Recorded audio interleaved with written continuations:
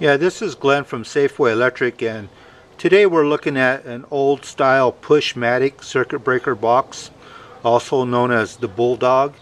And this breaker panel is quite old, and there's still a lot of them out there in use today. And the problem here was the customer had reported some burnt up wiring, and what we found was that the circuit breakers were putting out power, but they're mechanically bad, and it's real common for this style of a panel breaker to go bad and not do its job.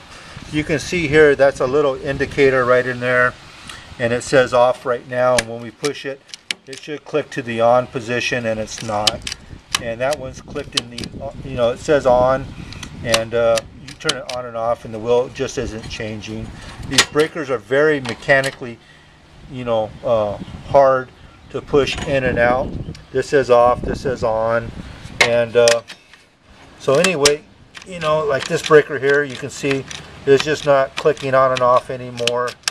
And so anyway, you guys, if you have this type of a circuit breaker box, it should be looked at. It should be kept well maintained so the breakers do shut off if the wires do begin to overheat.